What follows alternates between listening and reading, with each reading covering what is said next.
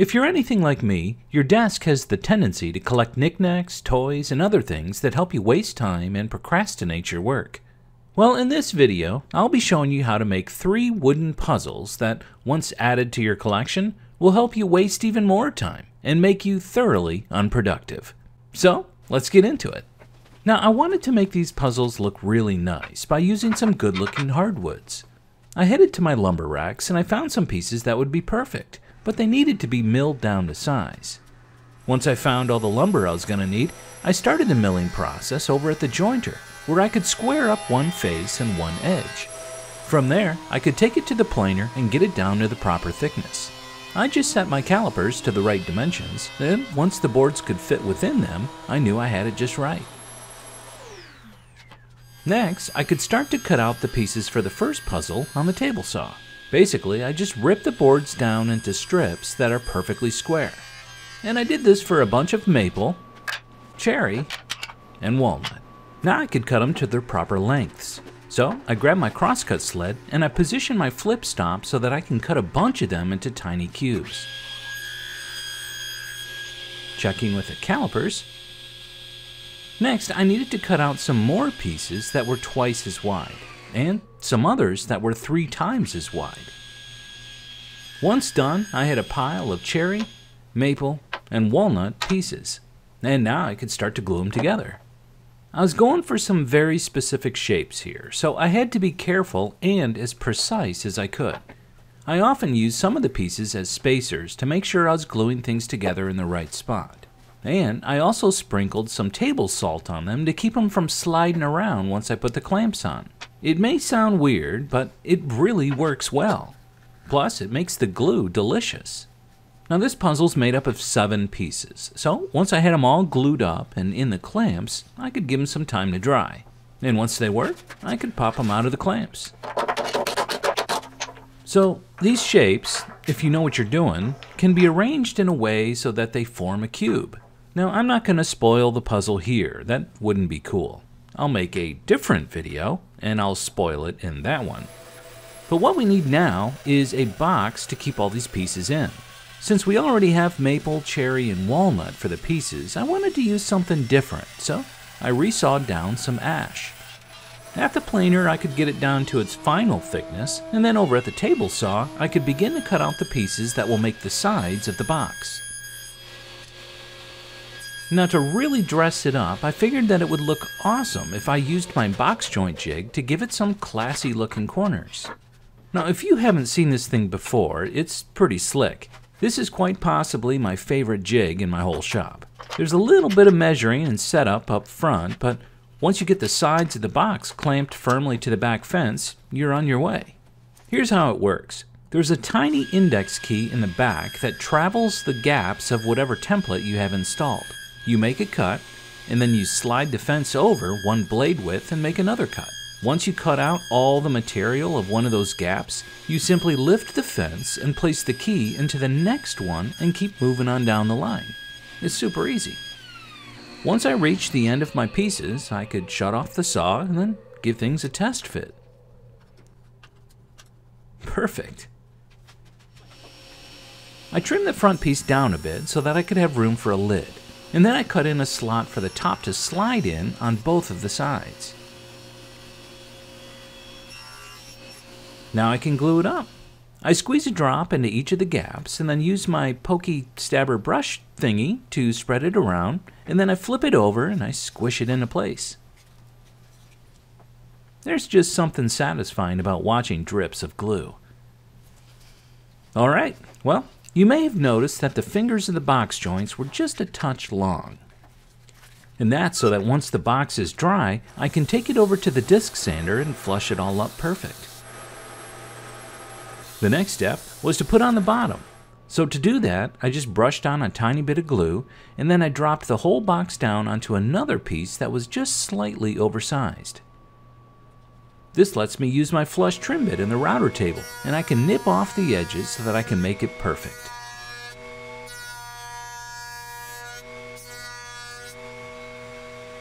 Now, since the slots for the lid go all the way through the sides, they left 2 holes in the back that weren't much fun to look at. So I pressed in a tiny bit of glue, and then I filled them. All right, now I can give the box a final sanding and get it all nice and smooth. For the lid, I thought it would be neat to use a piece of acrylic. It's thin enough that it fits into the slot, and since it's clear, it lets people see the different colors of the pieces that are in the box. I started to sand all the puzzle pieces, but then figured, why not share this joyous moment with my boy and let him join in on the excitement and have some fun too? You having fun, bud? Keep going. And approximately 10 seconds later, I was alone in the shop sanding by myself. I added my logo to the bottom, and then it was ready for finish. And for that, I just smeared on some oil and wax. I just figured trying to get an even coat of a spray-on finish would be nearly impossible. This is way easier to apply, and if they ever dry out in the future from being handled too much, I can always just give them another quick hit of oil and they'll be good to go. So there it is. Done. It turned out awesome. That was a fun and easy little build. So fun and easy that I decided to make more than one. And by more than one, I mean several. And by several, I actually mean a bunch of them. I can squeeze one more out. There we go. It really did turn out pretty. All these pieces look really cool. The boxes turned out fantastically and look really good with the finger joints and the acrylic tops. I'll admit it was a crazy amount of sanding, but in the end, I'm happy. And sore. Alright, on to the next one. For this one, I'm milling down some walnut. These pieces were a lot like me, in that they're kind of weird looking and they didn't really have much potential. But after I planed them down and I cut them to width, I could grab my crosscut sled again and trim the pieces down to perfect 4-inch squares. I added a chamfer at the router table, and then set those pieces off to the side. Next, I cut down a thinner piece of stock, and I trimmed that down into multiple pieces the same way. Now, each of these pieces needs a slot cut into it, so I start by first marking out some locations where I could drill the ends out. Then at the drill press, I can poke a whole bunch of holes. I draw on some lines that connect those two holes and mark out all the rest of the material that needs to be removed. And to cut it out, I used a jigsaw. Now I know there's many other ways to make this little slot, but I needed to burn some calories, so I broke out my wood files and I went crazy smoothing out the cut to my guidelines. And I actually got them all looking really good. Since my crosscut sled only has one runner, I can position it off to the right of the blade. This lets me put chamfers on pieces that might be too small for the router table. Next, I milled down a thin piece of walnut and drew on a ton of little circles with my compass. I just figured that between inflation and the status of our economy that pretty soon the value of our currency will collapse and everyone will be trading walnut coins for money. So I decided to get ahead of the game and preemptively make my own stash. I just sanded them down to the line at the disc sander, and then I gave each one a subtle round over at the router table.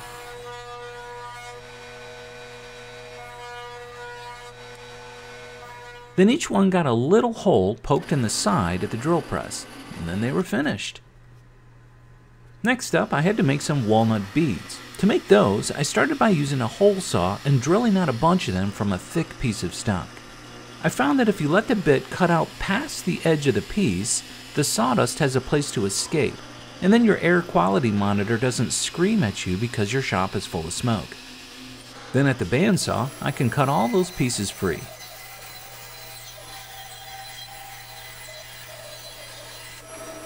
Now, if I had a lathe in my shop, I probably would have used that to make all these pieces.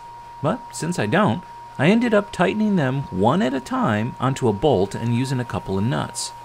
Then I chucked that assembly into my drill and essentially used that along with my belt sander as a makeshift lathe. This took a while, but I can't argue with the results. They all turned out looking really nice. After that, I could countersink and drill a hole into each of the bases, and then another hole into each one of the posts. But before I put these pieces together, I figured it would be easier to first vandalize the underside with my logo than to wait and try to do it later. And spraying on a little water first helps the brand come out just a bit more crisp. Now I can put a drop of glue on the post and then screw the bottom onto it. And of course, I had to use a flathead for at least one of them. Now I can finally start to put the puzzle together. I start by melting one of the ends of some paracord with a lighter because I'm a pyromaniac.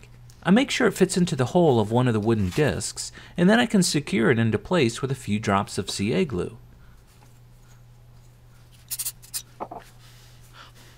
Next, I can put on one of the little beads, thread the cord through the post, add another bead, and then glue on another wooden disc. Now the object of this puzzle is to be able to add or remove one of your neighbor's curtain rings onto the post past the string. At first your brain wants to tell you that it's impossible, but as you can see, you can do it. There's just a trick to it. For a finish, I decided to use the same oil and wax as before since it's super easy to apply, and then these puzzles were done. This really is a fun puzzle. I enjoy this one a lot, so I made a bunch of them to give away to some friends. They really did turn out great. The wooden discs and the little beads were a bit time-consuming to make, but they add so much to the look of the piece. And the walnut bases and posts ended up having such a ton of character and figure, which just makes them beautiful. And honestly, it wasn't that hard to batch out a bunch of them.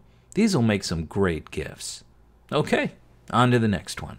I was thinking that in order to make this last puzzle, I'll need to first make a jig so that I can cut the pieces out correctly. So I headed to the back of the shop to gather up some material. It'll just be a basic plywood table saw sled, so I'll need to make some runners for it that'll go into the miter slots of the saw. I use some really dense hardwood and I sneak up on the perfect fit so that they'll glide super smoothly in the slots. Then with that done, I can tilt the blade to a perfect 45 degrees and cut in a couple grooves down the length of the jig. Now these angled channels will be where the puzzle pieces are placed while they're being cut, so it's super important that I get them as accurate as I can. Next, I use my router to add a 3/4 inch dado down the center of the jig for some T-track. I just started by making a shallow pass and then gradually increased the depth until I was deep enough that the track would sit just below the surface of the jig. I cut down some pieces to use as a back fence, and then I glue and I brad nail that into place. This jig isn't going to win any beauty contests, and that's fine. It just needs to function properly and allow me to accurately cut these puzzle pieces out. And if I've thought this through correctly, I'll be able to do all the cuts for all the pieces using this jig along with a series of stop blocks. Now I can glue it down onto the runners. I space the runners up using some nuts, add some CA glue, and then watch as my camera runs out of battery and turns off. Then I replace the battery and pretend to still be gluing the jig together even though it's already done. But since I'm a genius at this, you'll never know. Unless I tell you, which I just did. I add a couple of screws just to reinforce things, and then I can glue on a front block. Now it's time for the first cut. I tilt the blade again to exactly 45 degrees, and then I pass the jig over the top. I raise the blade up just a bit to cut a touch deeper and to break the surface of the plywood. This shows me exactly where the saw blade's going to be so that I can add some T-track but avoid those areas where the blade is. I put the track into the dado, position it near the kerf line without going over, and then I make a mark where it needs to be cut. An angle grinder makes quick work of cutting it down the size, and then I can glue it into place with some CA glue while shoving my head in front of the camera so that you can't see anything. I made these things off camera. I just ground down some bolts so that they would fit into the T-track, and then I inlaid some nuts into some wooden knobs that'll fit on them. I cut out some stop blocks from some plywood, and then I could slide them onto the jig. It took quite a bit of trial and error, as you can see from all my failures there on the table, but eventually I found just the right spots for each of the stop blocks so that I could cut out all the pieces perfectly. Here's how it works. Basically, you use the first 2 stop blocks in front to cut out 2 grooves that leaves kind of like a pyramid-looking shape in the center of the piece. Like that. Then a couple of the pieces use one of the blocks in the back to cut out a similar groove from the center, making a weird-looking piece like this. The last stop block in the back of the jig is used to add a bunch of chamfers to the corners of each piece that make them go together easier, and it just sort of makes them look cooler. And that's it. And once assembled, it looks like this. It's pretty neat how they all fit together perfectly into this tight little star-like knot. However, there's one piece that once removed makes the whole thing fall apart in your hands.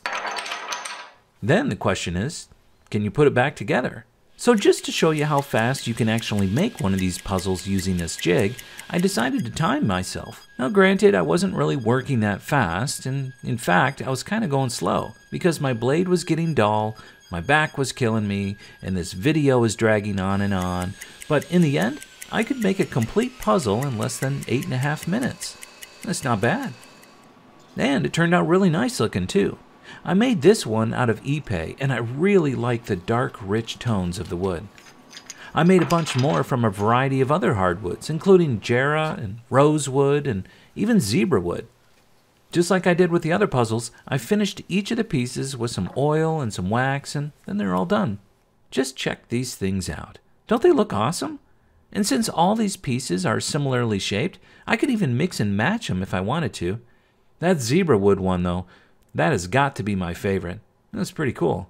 Well, there you have it, folks. A whole bunch of puzzles that you can clutter up your desk with. But seriously, these things are fun to make. Make excellent gifts, and they sell really, really well at craft shows. So whether you're looking to build some for yourself or you want to earn some money by selling them, pick up the detailed step-by-step instructions on how to make all 3 of these puzzles over at my website at fishersshoponline.com.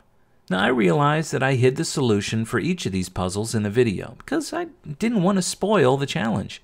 However, if you want to see exactly how to solve each one of them, I'll post another video that demonstrates each one. There will be a link to that video in the video description below. I hope you enjoyed the project. If you feel I've earned it, consider subscribing to the channel, giving the video a like, and telling me which one of these puzzles you enjoyed the most in a comment down below. Hey, thanks so much for watching. Take care, and I'll see you next time.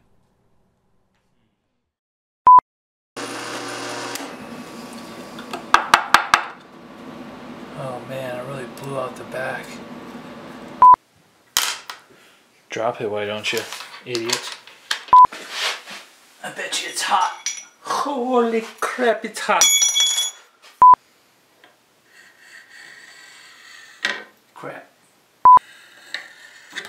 Crap. Crap. Crappity crap sticks. It's not gonna go in that way. Yeah, the pieces moved in the clamps on the box joint jig, so these are bad, and that makes all of them bad. That kind of stinks.